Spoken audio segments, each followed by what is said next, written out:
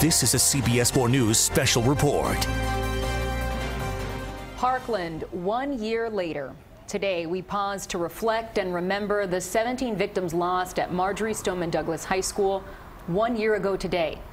It was supposed to be a day of love, but it turned to tragedy. In the years since, the families of the victims, along with the hundreds of student survivors, have turned their grief into action. And these are live pictures of Stoneman Douglas High School. Many events and several moments of silence are planned today across South Florida, the state, and even the rest of the country. People are treating this as a day of honor and service and love to the victims as we now remember them one by one. Alyssa Aladef, Scott Beagle, Martin Duque, Nicholas Dorette, Aaron Feiss, Jamie Guttenberg, Chris Hickson, Luke Hoyer, Kara Loughran, Gina Montalto, Joaquin Oliver, Elena Petty, Meadow Pollock, Helena Ramsey, Alex Schachter, Carmen Schentrup, Peter Wang. Once again, live pictures from Marjory Stoneman Douglas right now, where they were just flashing on that screen. Be positive, be kind, MSD strong.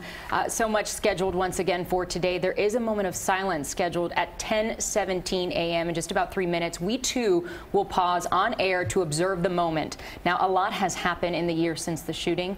Students found themselves as accidental activists. Hundreds lobbied for change in Tallahassee, and thousands of them marched on Washington demanding gun control reform. As a result of their efforts, thousands of young people registered to vote, and some changes have already been made. A commission was formed to investigate the shooting and make recommendations for school safety, not just in Parkland, but across the district and the state.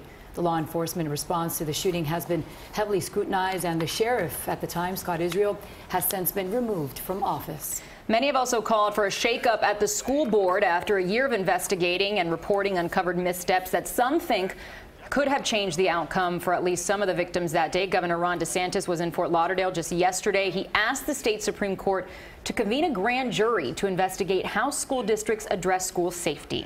He also called for a statewide audit of diversion programs like the Promise program, which the Parkland shooter was once part of.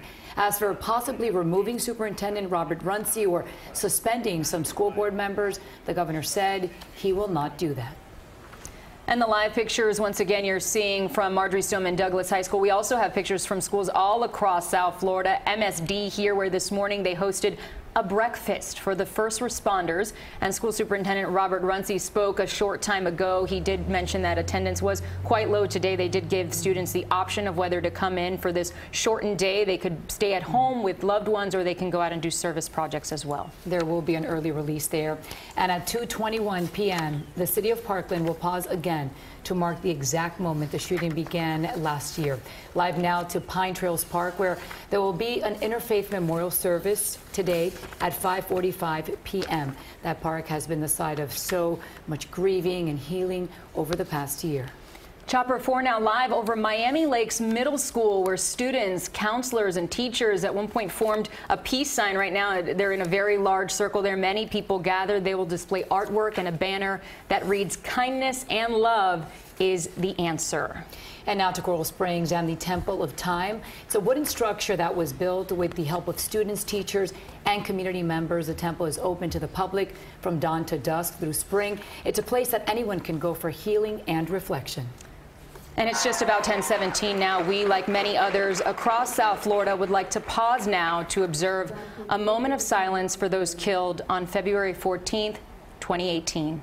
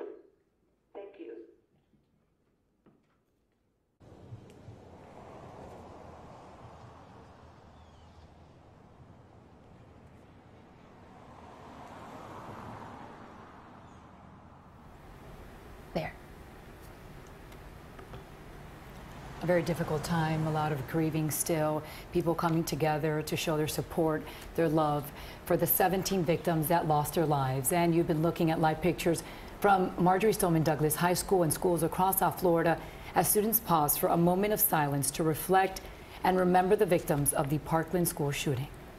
Another moment of silence is planned for today, later this afternoon. It'll happen at the exact moment the confessed shooter began his attack. And then again tonight at 5:45, there will be an interfaith memorial service planned at Pine Trails Park.